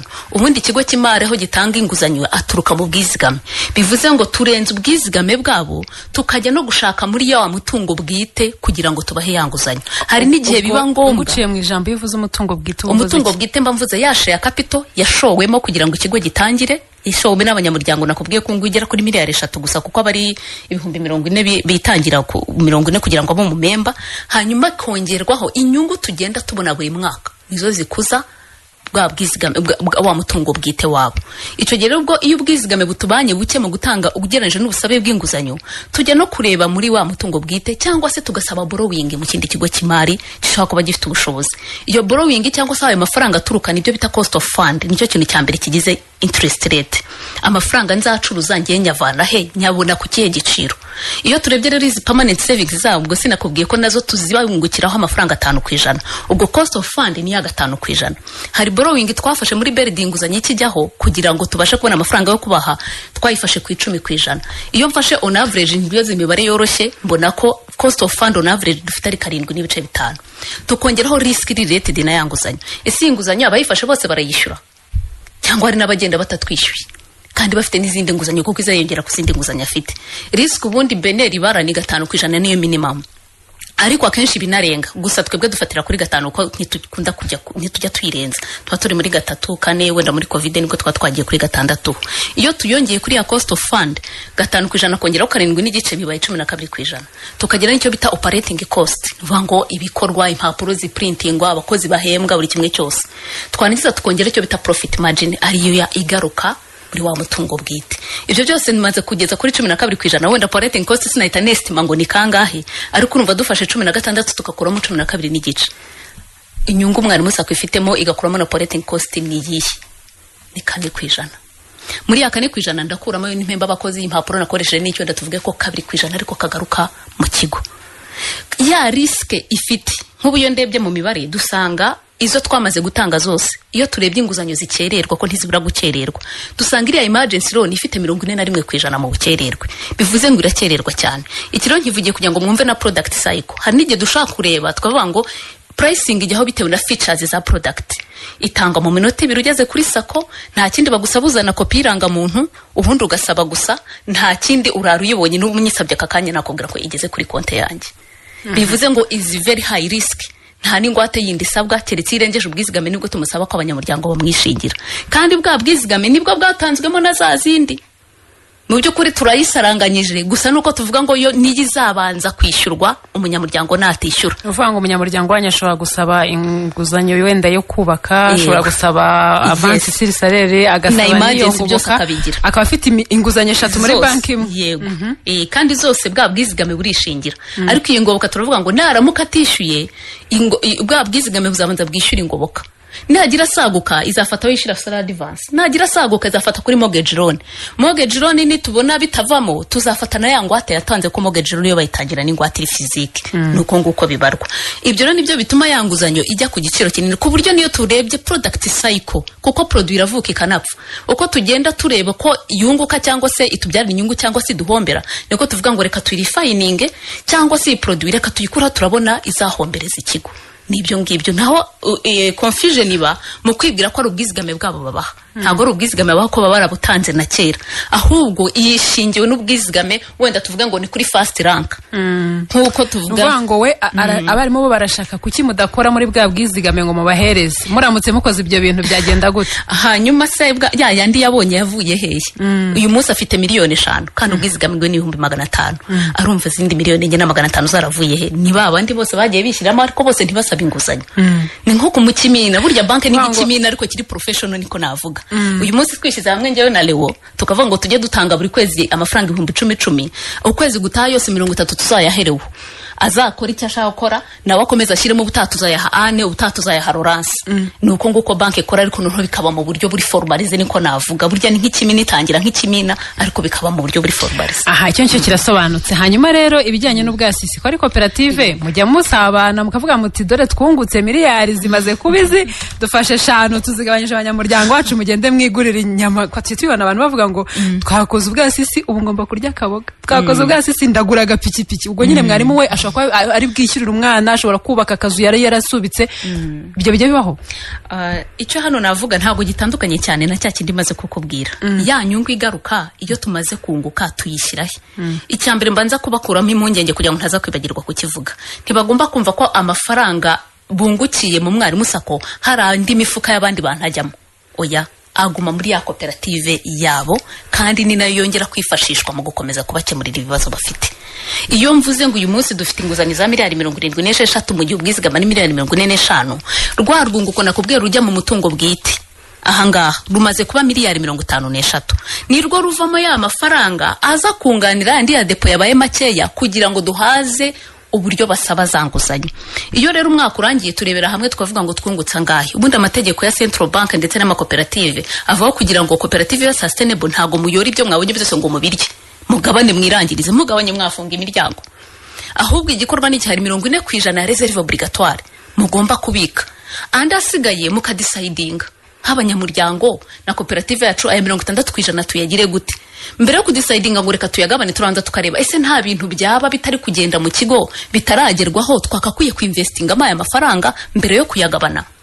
nibwo rero twongera tukareba tukavuga ati se busabe bw'inguzanyo ko bukiri bwinshi bukiri hejuru cyane y'ibyo bizigamira ku bwizigame bukiri hasi aya mafaranga nituyagabanya ko arabasoye arabagabanyije ubushobozi dufite bwo gutanga inguzanyo kandi n'ubundi munyamuryango ntacyo bimara ko nahoze mbara nkavuga ngo twungutse wenda miliyari 6 dukweho ya 40% ngabanyije n'umubare w'abanyamuryango 98 dufite mbona ku mwaka wese yabona 23,000 ariko bikaba bisoye hafi miliyari 3 zari uzatangwemo inguzanyo ko andi bazaza kuzisaba kandi undi wayahawe ntago bizamubuza kuza gusaba yanguzanyo ngo nabaze ngo amafaranga yavuye hehe none tukadisata tukavuga ngo kubera ko tugifite abantu benshi bagisaba inguzanyo tutarahaza kubera ko tugifite investment zo kubwa muri technology mu bindi byose aya mafaranga twemeje ko tutayakuramo ahubwo tuyerekeye mu mutungo ugeze kuvuga uti ibyo ntabwo bikorwa na komite cyangwa se n'abacunga mutungo biyisako ahubwo bikorwa nabo ubwabo bafatanyije n'abanyamuryango haba assemblée générale 98 bigahura cyangwa bafite abayobozi babo uko iteye tugira aba delegate babahagarariye ku rwego rw'umurenge abarimu bwabo ku bigo by'amashuri b'umurenge bitoramo abarimu bazabahagararira bakitoramo kugeza ku rwego rw'umurenge umwe uzabahamagarira bagizwe na 416 bari presenting abandi muri uwo murenge aho rero niho tugirira assemblée générale ari naho dufatira icyo cyemezo cyo kuvuga ngo ku rwunguko twabonye tumaze gukora 40% asabwa na beneri cyangwa n'itegeko ry'amakoperative andi 60% tuyagire gute aho ni naho tubagaragariza ibyo duteganya gukora kugira ngo banki itere imbere niba twinjira muri technology ntago tuyibona ku buntu turayigura niba dukeneye abakozi runaka bazadukorera iyo technology hari ubuhanga bafite tugomba gushaka hari uko tuzabishyura ibyo byose no twavuga ati kubera ko dukeneye ko tujya muri mobile banking kubera ko dukeneye ko abanyamuryango batazaza ngo babiri inguzanyo kubera ko dukeneye ko tuzubaka wenda inzu y'umwarimu SACCO kwa ko tuzagira gutya aya mafaranga yacu mureke tuyarekera muri koperative yacu kugira ngo ikomeze ibe sustainable otherwise tugabanye twagira igihe twayihagarika igafuka murakoze cyane hanyuma ku bibazo bibiri byabajijwe na Leon niba atari bitatu turasa ku ntego murakoze buriya hari ikibazo cya mbere mu Nyamagabe babajije cya promotion abarimu batangiye ku itariki ya 3/2017 yayivuze bakaba bavuga ko bamaze imyaka 5 kandi nta promotion babona usibye nda mu myaka nk'ibiri ishize kubera covid nkuko mubizi aho isuzuma ritabasha gukorwa umwaka ushize ndetse n'uyu mwaka hakaba n'andi mabwiriza agaragaza ko ya promotion hari uburyo bwo ari umurongo ugomba gutangwa ntibikorwe kuri iki gihe ku bakozi bose ndetse n'aba leta ntetegeza ko atari ku barimu gusa icyo navuga nuko kugira ngo ntagitindaho nuko wenda kuri Nyamagabe tugiye gukurikirana kuko niba ari umwihariko wabo abundi abavugaga promotion bavugaga batangiye ku mwaka wa 2020 kubera impamvu zumvikana ko bategeze baba evaluate ariko abaratangiye 2017 icyo munagikurikirana ku buryo twazabasubiza twaza no kubaha nimero zacu nta kibazo hanyuma ku byo abarimu babajije kubyerekeranye na none uyo umara imyaka runaka kuri level runaka imyaka 10 mwaka yibona kuri A2 nyuma yajya kuri A1 agatangira nk'umutangizi ndetse bakamuha nigerageza nkuko yavuga ati bamungerageza iki icyo nababwira nuko mu byukuri uko itegeko ryari riteye niko byari bimeze ariko ubu twagize amahirwe yuko turi mu gihe cyo kuvugurura statut y'abarimu ku buryo ibitekerezo byose ndetse tuza no kubasaba rwose ngo bagume babitange hari ibitekerezo birenga 2,000 by'abarimu nakiriye mu kuvugurura iyi statut ntekereza ko rero aha naho turimo kwatekereza kugira ngo ku mwarimu igihe amaze yigisha iyo experience yamaze mu kazi ntitwitesha agaciro ko kuvuga ko umaze imyaka 11 kuko ubonye A1 turavuze ngo uratangiye twasanze natwe harimo imbogamizi mu byukuri ubuvugizi bashaka ko dukora twarabutangiye kandi turumva bizatanga umusaruro nyuma ikindi babajije ni cyerekeranye na mutation nibyo mu bibazo natwe tubazwa umunsi ku munsi yaba kuri Twitter yaba no kuri za telefone nibyerekeye na mutation cyane cyane ku barimu abangaba twashyize mu myanya umwaka ushize cyangwa se muri uyu mwaka ubundi uko itegeko ryari riteye ko ryateganyaga ko umwarimu asaba mutation ari uko amaze umwaka umwe w'igerageza birumvikana yaranakora isuzuma kugira ngo barebe ko niba umwarimu ashoboye.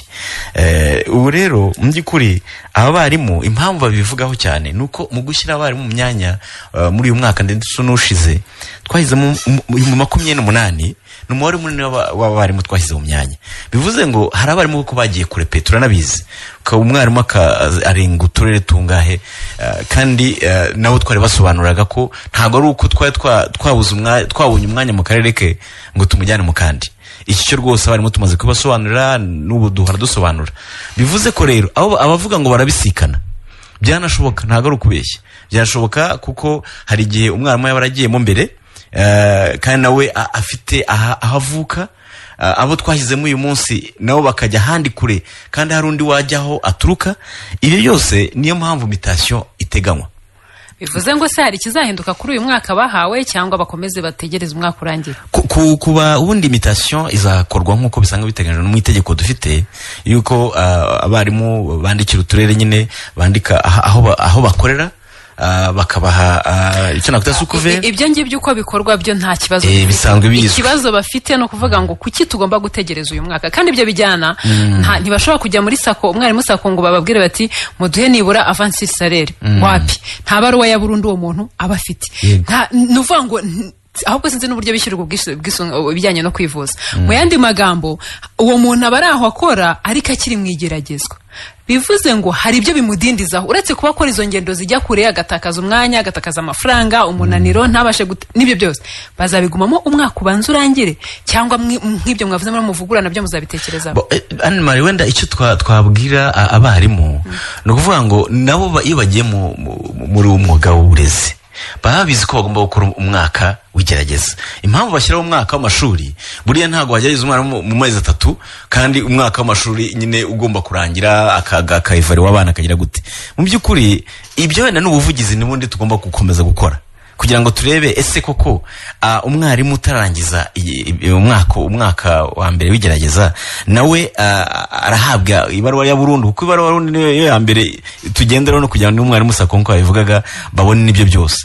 Ntago bamuha ibaruwa ya burundu nyine atarangiza uwo mwaka, ahubwo mutation icyo bifuza benshi aba batari ko mwarebye wenda ko ari kaziri navuga ko ka special ku buryo niba umubyeyi yarataye urugo, umugabo umugore byarabaye uburyo batari hamwe kandi wenda byasenya urugo, ese niba hari umuntu ufite umurwayi runaka, ibyo nibyo bitari biteganyijwe muri statut. Twifuza ko ahubwo twazagerageza gushyiramo kugira ngo abafite ibibazo byihariye wenda ko mutation ishobora kuba yashoboka, kuko ari umuntu ushobora kubwira ikibazo ukabona kirakomeye ukabona ko wagombye kumufasha.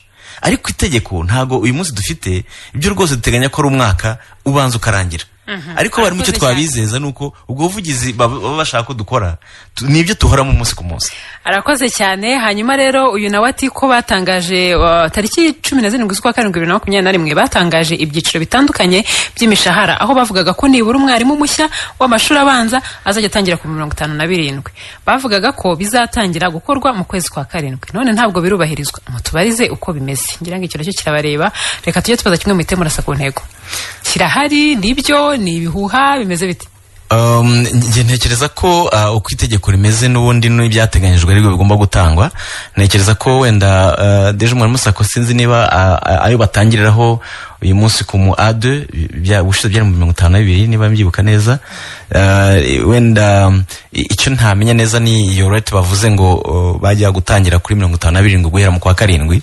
Ibyo wenda nibyo abantu bareba mu mibare, ariko ntekereza ko ibiteganywa n'itegeko bagomba kwibona uko byagenda kose. Hanyuma harabavuze ko badahembwa imishahara ingana kandi bafite urwego rumwe rw'amasomo. Gasanga umwe arahembwa, hari nk'uwanyoherereje aga screenshot ke bati gihe ubundi ngomba guhembwa 58, atari ko rimwe mba nahembwa 42, ubundi 39, ubundi 50 gutyo. Bango abagomba guhembwa 58, menya nayo nibeshye. 42, 36, 51, ati aya mafaranga ahindagurika mutubariza umwarimu SACCO ngo bigenda gute, ngo hari ukuntu mujya mukatana ku mishahara y'abantu bamenye ibyabaye kandi banamenye aho yagiye. Murakoze cyane. Iki kibazo nk'uko babivuga, hari imishahara bayitegura iturutse mu karere, batanga wa mushahara, ariko hari n'ibyo, hari deductions zikorerwa ku karere. Twebwe tukaza kubona umushahara wavuye ku karere waciye muri beneri ukagera mu Mwarimu SACCO. Iyo ugeze mu Mwarimu SACCO hari bikatwaho mu Mwarimu SACCO, harimo n'inguzanyo yafashe. Ubu rero muri iyi minsi wenda navuga ko ikibazo gikomeye gihari gituma bihindagurika. Hari akaroni twashyize kuri telefone biha buri munota, twakabakatagatanya vuga ngo ntibakazi, ariko ibibazo ngenda nakira buri munsi nuko tugenda tukabacekingira kuri konte zabo, turabasobanura kandi bakanyurwa bagasanga nibyo bagiye bifatira. Ariko bitavuze ko icyo nenda kubamaraho impungenge, nta kintu gishobora gukatwa ku mushahara we cyangwa kuri konte ye ntikibonerwe trace. Niyo mpamvu tugira ibyo bita bank statement, ishobora kumwereka historique, ishobora kumwereka ngo dore amafaranga yagiyeho naya ngaya, havuyeho aya, yavanyweho na runaka isaha iyi niyi, ku buryo natwe yatubajije niho turebera tukagenda tumubwira ngo dore ibyavuyeho, akamenya ko ari wabikuyeho cyangwa se kuko ari bica kuri telefone, hari ibikorwa yaje kwigishe. Niyo mpamvu tubasobanurira mu ubwo buryo. Impungenge rero mbamara nuko nta cyakorerwa kuri konte ye ngo kiburirwe trace, kandi bakegera tukajya tubarebera, bakabaza tukabarebera kugira ngo barusheho gusobanukirwa ibyo bakaswe, cyane ko akenshi bafite inguzanyo nizo zigenda zikatwaho. Hari rero n'abavuze bati kubera iki dusanga tubona ubutumwa bugufi butwereka ibi amafaranga uko bigenze, kuki batadushyiriramo na detail, wenda ngo bavuge bati konti yawe niba umuntu agukase wenda ako karoni ko kuri telefone wishyuye abibone muri message byagenze gutya, ngo bisaba ko bahora bajya kuri muri systeme buri kanya kujya gucekinga, kandi ngo uko bajyamo niko hari utuntu tubavaho. No kuvuga ngo hari icyo bita mini statement, ngo system uko bikoze nayo ntago yatanga byose. Niba ari ikintu kireberwa kuri telefone ntago yazana historique y'umuntu kuva yaba mu Mwarimu SACCO, ikorwa ku buryo nayo itaremererwa kugira ngo ibashe gutanga amakuru y'ingenzi. Niyo mpamvu dushyiramo icyo bita mini statement. Iyo agiye kuri mini statement ishobora kumwereka byibuze transaction zakozwe mu minsi 2 cyangwa se nka transaction enye za nyuma ikazimwereka. Iyo akeneye rero the full statement nibwo ajya kuri branch agasaba ko amuprintingira kugira itariki yose ashakira bakamuprintingira akabibona. Hanyuma rero tusubire kwa Leo ati ku bantu batangiye akazi tariki ya mbere z'ukwa 12 2020 baduhembye amezi 3 ya mbere, baduhemba 52 n'amafaranga 423. Nyuma yayo bagiye baduhemba 37, uwa menshi ni 45. Ko nta nguzanyo yabo dufite, tukaba tutazi icyo amafaranga aba yakoze andajyaye, cyangwa turagaruka kuri deje. Umuntu rwose mubwire ahita anyohereza message mu gitondo arabona igisubizo kandi aranyurwa. Ko byose bifite baraza kuduha nimero umuntu ufite ibibazo bitari buze gusubizwa mu kiganiro. Deki ishu ntekereza nuko hari roni bafatira kuri telefone akenshi bajya bavuga ko batazibuka, twabibereka bakabona ko ari bazifata. Turamusobanurira rwose tumwereke ibyavuye kuri konte ye. Nta kibazo rwose. Hanyuma hari abantu bafite ikirarane cyo mu kwezi kwa 12. Bagiye mu kazi mu kwezi kwa 12 mwaka wa 2020, ukwezi kwa 12 ntibaguhembwe. Hari n'abambwiye ko batahembwe ukwezi kwa mbere, ariko andi mezi ya nyuma barayahembwa. Ibyo birarane bizagenda gute? Aha, murakoze Anne-Marie. Icyo kibazo cy'ibirarane koko ni ikibazo abarimu bakunda kubaza, ariko hari ikibazo nanjye mpita mbabaza.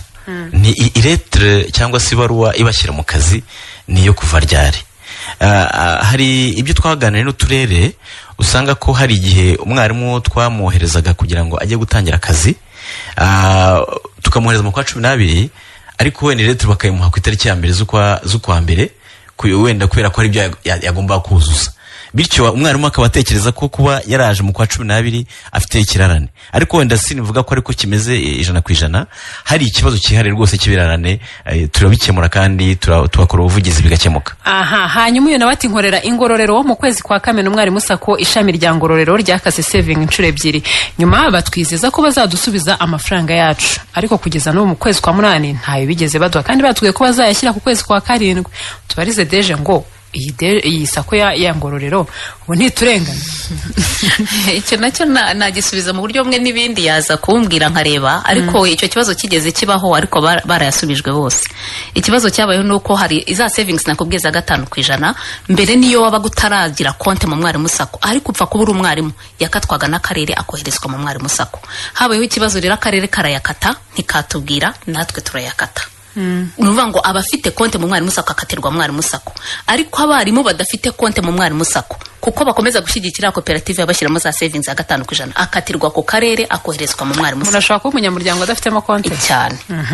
hanyuma rero uyati mutubarize rebu icyerekezo cy'impamyabushobozi ya A1 nkuko bigaragara mu matangazo y'akazi. A1 ntashobora kuba umuyobozi w'ikigo ushinzwe amasomo, ntashobora kuba umuyobozi w'ikigo ushinzwe discipline, ntashobora kuba na animateri, yewe ntashobora yewe no kuyobora amashuri abanza, yewe ntiyaba na directeur w'iryo shuri, ndetse no kuyobora timu kwa kundi abantu barimo hagati timu. Ibyo bintu ntabyemerewe mu ikosora ry'ibizamini bya leta, nabwo nuko bigenda. Niko ye kugira A1 icyaha, kugira A1 si icyaha, ariko no kongera ubushobozi nabyo turabiteganya. Ubu hari abarimu bagera kuri 293 twahaye bourse, ari abafite A2 kugira ngo bagire A0 cyangwa aba A1 nabo bagire A0.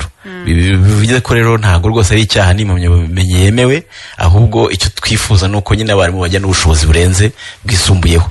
Bityo niba umuyobozi w'ikigo cy'amashuri uyu munsi twifuza yagombye kuba afite A0 muri urwo rugendo kugira ngo bongere ubumenyi n'ubushobozi, nawe rwose ashakisha iyo impamyabumenyi ya A0 azagire kuri uwo mwanya. Hari abarimu bagiye batwandikira, hari uwo mu karere ka Nyarugenge, hari uwo mu karere ka Rulindo, hari uwo mu karere ka Nyagatare. Mfite ubusabe bwa benshi, abandi ntabwo nibuka neza uturere twari kutwo tatu ndatwibuka, bavuga ko badatangirwa ibijyanye na rama cyangwa se RSSB, kandi barayakata amafaranga, barayabakata buri kwezi, yajya kwivuza bati ntabwo wazigamiwe. Ibyo bintu by'abantu wenda ngo ntivuza aho ngaho, ariko mushobora no kureba n'ahandi hari icyo kibazo. Bizakemuka bite ko bamaze igihe banyandikira, nkavuga nti mubabaze, mubandikire, mubaha amabaruwa babibutse, bakaguha ama-email baboherereje, tugiye kubikemura, abayicara babo ngo bigezeho batakinabitaba. Murakoze Mari, ntekereza ko buriya radio ni umuvugizi mwiza, kandi icyo twemera nuko nk'ayo makuru mugiye muyadusangiza mufatanye, twakurikirana ibyo bibazo rwose. Hari ibibazo byinshi tumenya kuko hari ibinyuze ku itangazamakuru cyangwa kuri Twitter, kandi wowe twabaza mu turi ugasanga niko bimeze. Bityo rero tukababaza impamvu batabishyira mu bikorwa, kandi usanga kenshi byinshi bitabikemuka. Rwose hari byinshi, ndetse reka mbahe n'urundi rugero ruto cyane. Hari abarimu twahaye bourse mu karere ka Gakenke.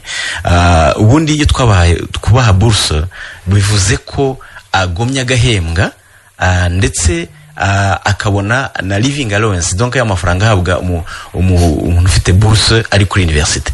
Hari akarere kahise gakupa rero imishahara yabo. Ntabwo ari kamwe. Twese tubikurikirana, yego twese tubikurikirana, ndetse ntekereza nko muri karere Gakenke ko bo muri uko kwezi barangije no kubakorera contrat basinyanye n'abo barimu ku buryo ayo mafaranga bazayabaha, ndetse ubwo n'ibirarane batabahaye nabyo bizabarwa, kuko ntabwo byari byemewe ko bahagarika umushahara wabo. Hari ibibazo rero nk'ibyo batugezaho, tugadukurikirana akarere kandi bigakemuka. Ngo rero isoko mwabashyiriyeho rya mwarimu rirabahenda, ngo ugasanga wafashe inzira urategura agiye, wagerayo ugasanga amafaranga wategesha ahubwo agiye kwiyongera ku giciro cyo muri quartier kuri butike. Kubera iki mwabashyiriyeho isoko rigeneye kuborohereza ariko rikaba ribahenda? Aha, icyo ni ikibazo cyiza cyane hano Mari. Buriya mfite amahirwe ko ndi kumwe na D.G Umwarimu SACCO, urugendo shuri duheretse gukora. Icyambere tugomba kumvikanisha nuko rira soko ntabwo ari soko twavuga ko leta y'u Rwanda bashyiriyeho. Neza ko banabisobanuye ko ari rwiyemezamirimo, umushoramari washyizeho isoko. Twagiye no kumusura ngo turebe mu by'ukuri uburyo akoresha, ariko twongera kubwira abarimu ko rwose isoko bo batekereza, natwe turimo kuritekereza, kandi hari byinshi turimo gutekereza mu buryo umwarimu ahawe yaba ari hose yazagira ubushobozi bwo guhaha ku giciro cyiza. Naho ririya bavuga ni ry'umushoramari, nawe twagiye tugira inama uburyo wenda agenda avugurura, ariko kugeza uyu munsi isoko leta y'u Rwanda yemeye kugira ngo abarimu bazajye baheramo ntiratangira. Hari umuntu usubabwiye tutubarize, ese haba hari ibirarane leta ibereyemo abarimu cyangwa ibintu byose bimeze neza?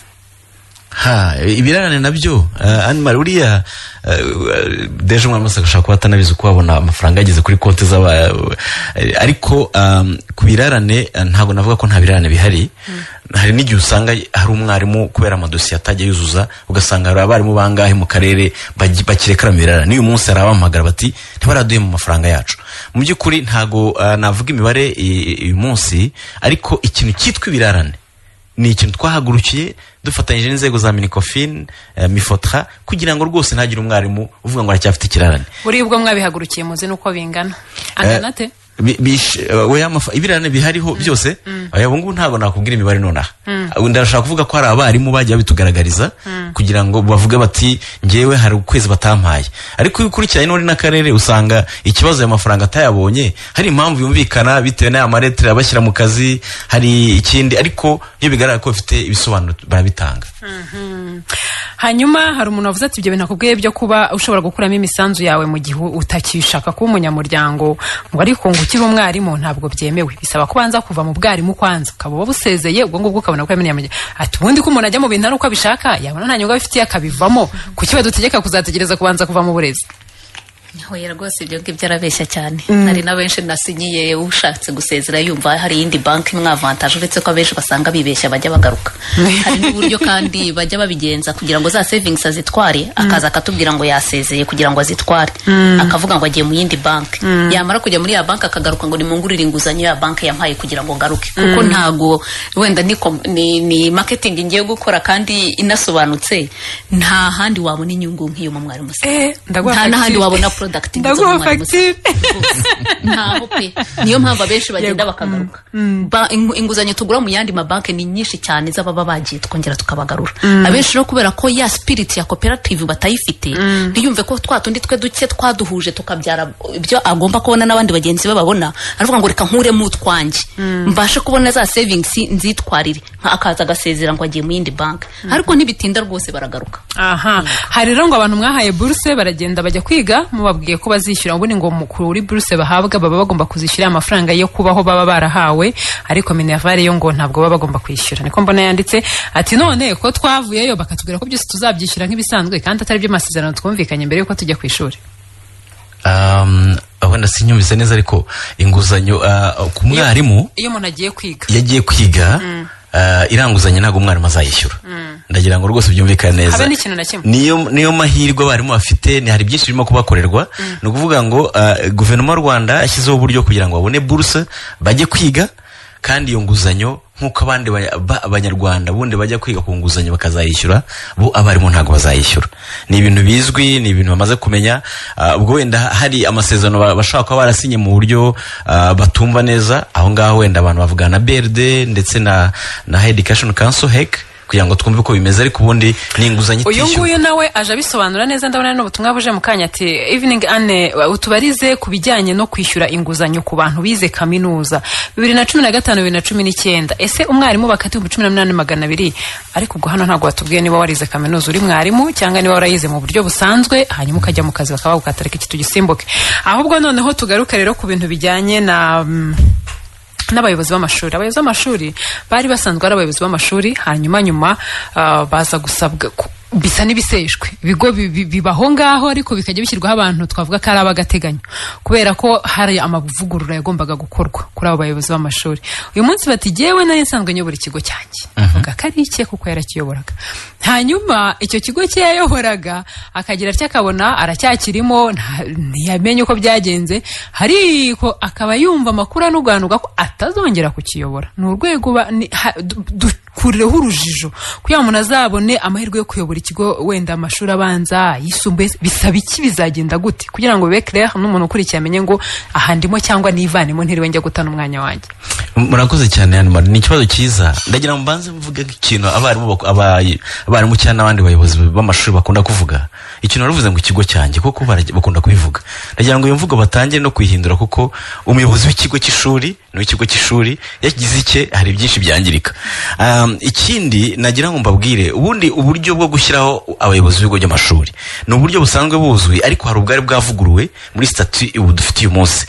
Hari uburyo bagomba gushaka hari amabwiriza yasohotse ariko tumaze kubona yuko harimo uburyo bamwe wenda bashaka kutibonamo tubona ari byiza ko muri iyi statut turimo gutangamo ibitekerezo ngo ivugururwe hajyaho andi mabwiriza yo gushaka abayobozi b'ibigo by'amashuri binyuze mu ipiganwa ndetse bagakora ikizami bakora ikizami kuko muri statut uko byari byasohotse mbere bavuga ko nta kizami gikorwa, abantu bicara bakareba, abantu b'inyangamugayo bafite experience runaka, umuntu akaba yahabwa ikigo cy'ishuri bitewe n'akanama katoranyije abo ngabo. Uyu munsi rero rwose babyumve neza, ari abo ngabo bavuga ko bafite ibigo byabo, bumve ko icyambere hazaho ipiganwa, tukabona abayobozi bashoboye, ipiganwa rinyuze mu bizami. Ibyo turacyabitegura kandi mu by'ukuri igihe statut nshya izabisohokeye tuzatanya kubishyira mu bikorwa. Ati ane mwiriwe mutubarize ushinzwe abarimu ibya sendika y'abarimu yaje ikadukata amafaranga 0.5 by'umushahara buri kwezi kandi tutazi n'ikimari abanyamuryango, mwatubwira uko byaje kurangira, ntuwaje kubitujyana bako tutazi nuko twahageze, ahubwo baduha amakuru kuko buriya Anne-Marie buri ikibazo by'abarimu tubikurikirana umunsi ku munsi kandi na kimwe dushyira ku ruhande. Buriya bafite ukuri mu byo bavuga, ahubwo icyo twabasaba nuko ibibazo nk'ibyo ngibyo bijyana n'amasendika n'ibindi bibazo bahura nabyo mu kazi, iyo babitumenyesheje hari uburyo twoherezaho intumwa, hari uburyo duhita dukorana n'uturere kandi bwo kubyoza tukayimenya. Icyo kibazo rero rwose baze kukitwoherereza neza tugikurikirane kugira ngo ayo mafaranga yabazagaruzwe. Wa muntu asobanuye ikibazo cye ati mutubarize impamvu abarimu bigiye ku nguzanyo ya bourse guhera 2015 kugera 2019 babwiwe na BRD ko bazishyura bourse ndetse na tuition fees kandi byari bisanzwe bizwi ko hishyurwa bourse gusa. Murakoze. Urumva yize ari mwarimu. Yego. Ariko uyu munsi arimo arishyuzwa. Ibya masezerano yari ariho mbere, uyu munsi 2021 ntabwo ari yahari. Ubundi kubona avugaga ku masezerano ahari ni kuri bano barimo guhabwa buruse nko nabibabwiraga, ariko shobora kureba itegeko neza no kubari n'abambere bari barize bakuri buruse kureba ibyo bagomba kwishyura muri rusange. Ariko bo navugaga nonaha ni bano muri kuko n'ubwa mbere leta y'u Rwanda ifashe umubare runaka itangira kurira abarimu. Byagendaga gute mbere wakushaka buruse nkuko nyine abandi barimo bayishakaga, birumvikana ntabwo uwize uburezi gusa ari we ubona buruse. Iyo umuntu agiye kwiga muri kaminuza abantu bose basaka buruse, ariko bikagaragara ko nyine hari abagomba kujya gute kwishyura n'abatazayishyura.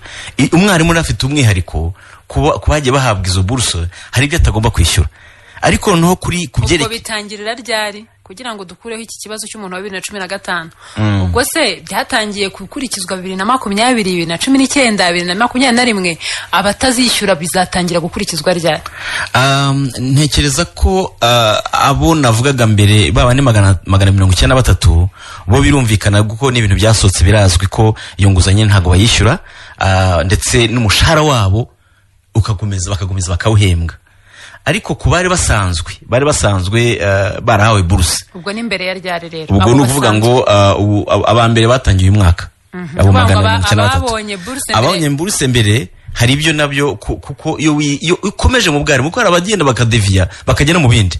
Ariko niba yarakomeje kwiga, akiga mu burezi, akiga ashaka kongera diplome ye, agahabwa buruse.